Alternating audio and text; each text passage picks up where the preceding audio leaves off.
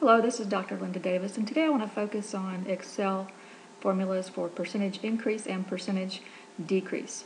Here we have a simple spreadsheet, and the columns I have is a column for year, from this year all the way projecting forward for 10 years. I have acres, which in this case is one particular citrus property, which is 22 acres. That's going to stay static all the way down. Revenue is $155,000 for this year. We know that already. Cost is $24,000 for this year, and that's set in stone pretty much for this year. Profit, that is a simple revenue minus cost formula will equal profit. As you can see when I pop up F2 here, you'll see D7 minus E7, which is revenue minus cost. And then we have the last column is profit per acre.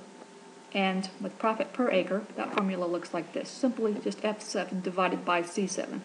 F7 is profit divided by the number of acres is C7. And that formula helps you get down to a per unit profit amount. And that's great when you're comparing one growth property, for instance, against another growth property that might be a different amount of acres. So when I can look at the profit per acre for both growth properties, I can see which one is actually doing better on profit per year by per acre. It really gets it down to where you're comparing apples to apples.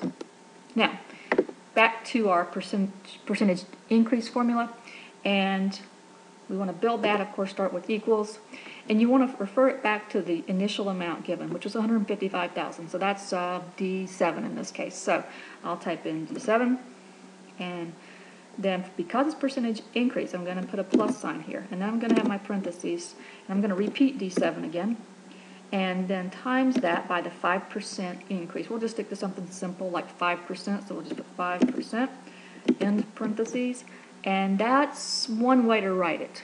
What are we doing here? Well, order of operations says you should do what's inside the parentheses first. So we say D7 times 5%, so it's going to calculate that based on the 155,000 times 5%. It's going to calculate that, and then it's going to add it back to D7, which is 155,000, to give you a new value of 162,750, which is 5% more than 155,000. There is algebraically, of course, another way to write that, and it just depends on which way you want to do it. You could say also D7 times, parentheses, 1 plus 5% into parentheses. That's just the same, it'll have the same output. It's just a different way to write it algebraically. Now, because Excel is such a time saver, you don't have to keep, of course, typing that new formula in all the way down. Instead, you can just drag the formula down, is what we say, and it will apply that formula again and again and again, updating it every single year. So to do that, you just want to have your formula built in here, of course, and then you, on that same cell, you have a little skinny box, a little tiny box at the very bottom corner of that particular cell. And when you drive your mouse over it, it's going to turn into a skinny plus sign, in which case you just want to drag that down. And you can see it's added 5% to the previous amount every year all the way down. Now, we're going to do that again in the cost side, because everybody thinks they can reduce cost with every year that comes by due to technology and just cost-cutting measures. So in this one, let's just say we think we can reduce costs or decrease costs by 2% for every year that goes by. So we can write a formula for that. So we'll start off with equals, and then very similar formula. You just got to trade out the plus sign for a minus sign. So we'll say, in this case, look back up to the previous initial cost, which is found in E7. So we'll say E7. And because it's percentage decrease, we're going to say minus, parentheses, and then E7 times the percentage amount. We said 2%, into parentheses, and then hit enter to lock that formula in. And then you see that that value, 23,520, is 2% less than 24,000. Again, use the Excel way to drag a formula down.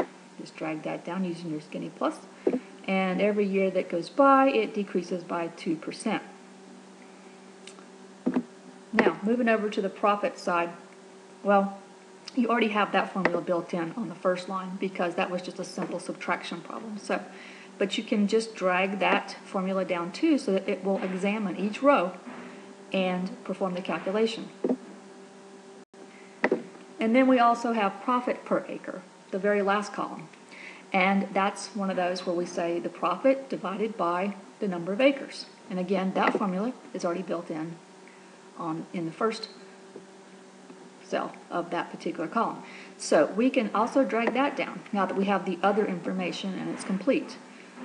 And let go, and that will tell you your profit per acre for every single year that you're forecasting forward. Now, I hope this spreadsheet helps clear up any misconceptions you had about doing a percentage increase or a percentage decrease. Businesses are always doing these projections just to examine different scenarios for the future. Hope this helps. Thanks for your time.